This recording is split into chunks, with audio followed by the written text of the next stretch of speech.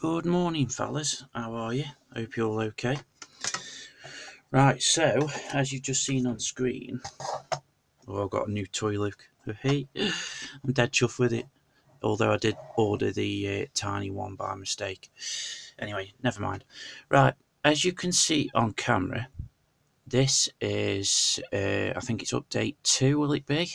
Yeah, it must be because I've barely done any updates of my buddy build with Glen, Halidon, down in good old Alls.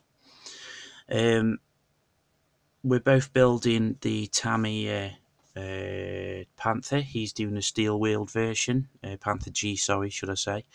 He's doing the um, steel wheeled version. I'm doing the normal G version, but I'm trying to portray Ernst Barkmann's, who was a German tank commander, famous tank commander of the Second World War. I'm trying to portray his last uh, Panther tank he drove. Now, I'm going to make a start before I say a disclaimer that, as most folk know me, I've never tried to build anything that's been 100% accurate or whatever else. And if I do, I will say beforehand, now this is going to try and be fairly accurate. However, I know Mike Cohen has done a Bartman's Panther in the past. I'm not sure if any other people have, but Mike's the only one to sort of come up on a search that I've done.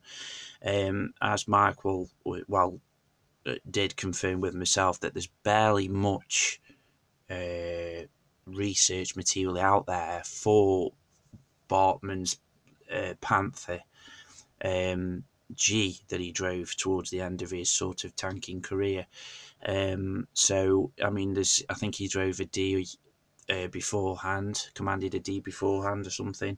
The reason I'm doing it is because there's quite a famous story of him sort of going on a bit of a free for all and taking out numerous Shermans on his way as he did, and it was almost like an old police car chase film where a load of Shermans were chasing him and he took them out and various others. Now, I did say on my last update, on this update, I'd read their story out, but I haven't got much time, and I want to try and get this done, just this update done, as it's fair to Glen, because obviously he's done a couple now, although he is doing quite a couple of tanks. So I mean, so what I shall do is I'll make a promise. After Christmas, I promise 100% I will do a full update. I'll also show you the type of retail materials and stuff like that I'm using. I shall go into in depth what I'm using on this this Dio base and all sorts, and the paints and whatever else. But this one I've got to be fairly quick because I've got to take the mother out shopping. Right, so as you can see, this is a diorama base. So my story is going to be I'm just portraying a sort of a back type cobbled road in I can't think of the anyway, it's on the road to Mannerheight in a little sort of village, and they've stopped, and there's going to be like a German, like a bit of a commander here on a barrel with a map pointing out some directions. There's going to be Harry the horse here, sort of with a tank guy, with a guy on him, and they're all awaiting.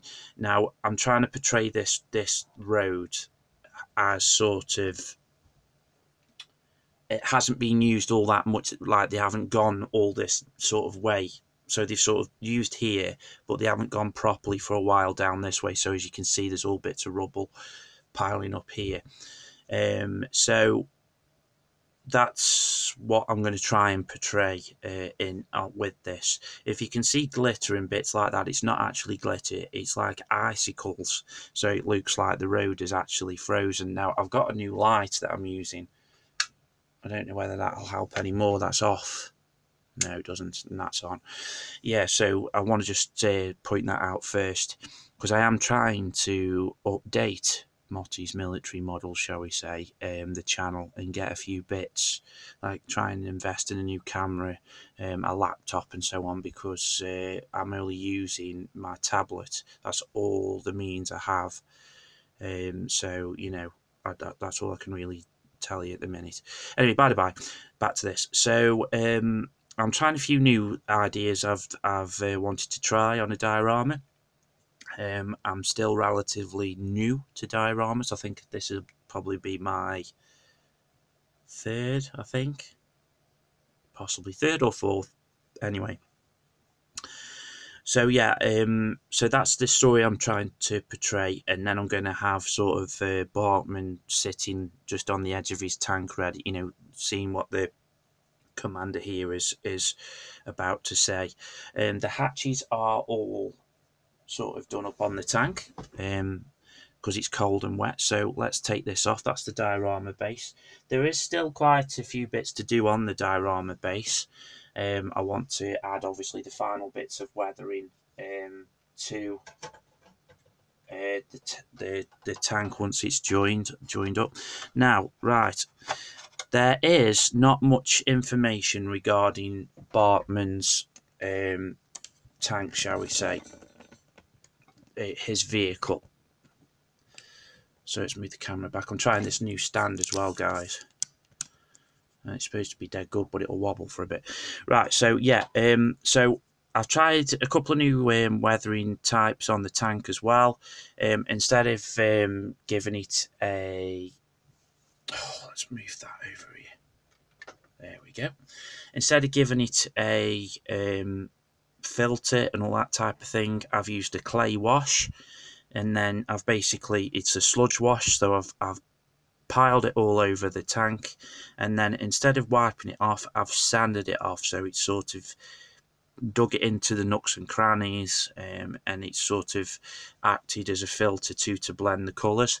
I wanted a bit of a darker, sort of not heavily weathered, but sort of on the verge of heavily weathered, if you know what I mean. Because of course this is Ardennes, so it's going to be muddy, it's cold, it's wet, it's windy. You know, you've seen Band of Brothers, you've seen the Battle of the Bulge and stuff like that. You know, so you sort of know. So this is where we are with the tank at the minute. There's like a rough painting that someone's done of Barkmann's Panther G, and that's about the best that anybody sort of got of what Barkmann's Panther G looked like, really, in the camouflage colours. So I've tried to go on sort of late war type of what the camouflages would be used then. Yes, I know it's not accurately correct before everybody starts shouting at me and whatever else. I couldn't give two hoots. It's my tank, so bugger off if you don't like it. I've used some photo etch side skirts, which are these, I think they are the Aber ones or something. Glen very kindly sent to me, which I'm well chuffed, because I'm only using a couple of them. Well, a few of them I'm going to be using, but of course, Luke, you can bend them to how you want them, which is nice. And of course, paint them how you want, and whatever else. So that's those that are on there. The tracks I shall be using were very kindly sent to me by Alan, and I got another set sent to me by Glen. These are the ferrule tracks. They're all painted, as you can see, and I began to weather them with the mud and everything, but I want to wait, like I say, ready for when I actually add it to the dio, so it sort of all matches and looks right. So I stopped halfway through. So that's basically them. Like I say, I will go into depth, guys, of how it actually looks, and what I used and everything when I get a chance. Just point out on the tank first, because I know there'll be new people to the video and everything that haven't seen my other ones. Barkmann drove a early Ausf G. Now this has got a late vent on the back here, and it's also got a late gun mantlet there too. The kit didn't give me any other options to do that, and I didn't want to, at the time I wasn't in a financial position to go out and buy extras and all that type of thing, so I've just basically been there it's had to do. So there we go. The figures I shall be doing soon. They're the figures at the minute. I will be slowly cutting down on them because I feel it's for the Dio base as well. I think it's just going to be a bit too busy. There's the horse. There's a Tamiya one. I've had to do quite a bit of surgery on it and all that type of stuff. What else have we got? Oh yeah, all the guns, weapons, and tools and that are all done. I've tried something different. I always do my vehicles with all the tools attached, because one of my favourite ever modelers, Marcus Nichols, the editor of the Tamiya magazine, I watched one of his famous videos once, and he says, it's true, if you just paint them while they're on the tank, you save half your paint, because you're only painting half the tool, which is right, of course. But this time I just wanted to just try something different and try it that way. These, of course, before anybody says, are not fully painted yet. They're just halfway there, sort of thing. Some of them are dragon tools, and some of them are actually the kit tools. What I had in my spare box, the dragon ones are. I've added the strap to the guns, most of the guns anyway. Just got to do a couple more. So that's the guns. The wheels are almost done. Again, I've done the same method: clay wash and sort of sanded them, and then rubbed them in with a sort of paintbrush to get it all looking, like they are. I have done bits of wear and tear on them before I even painted the kit, so I shall go back in and add the right chipping and all that type of thing. The tyres have all been worn with bits worn out of them. Now, a lot of modelers do forget to actually chip and add wear to the tyres, so I've gone in with a sort of lighter tyre colour and chipped them and sort of done them. I will go over them again. The idler wheels and the sprockets are all done and chipped ready. They are actually done with a Humbrol enamel metallic, which I like because you can actually buff them up once they're dry.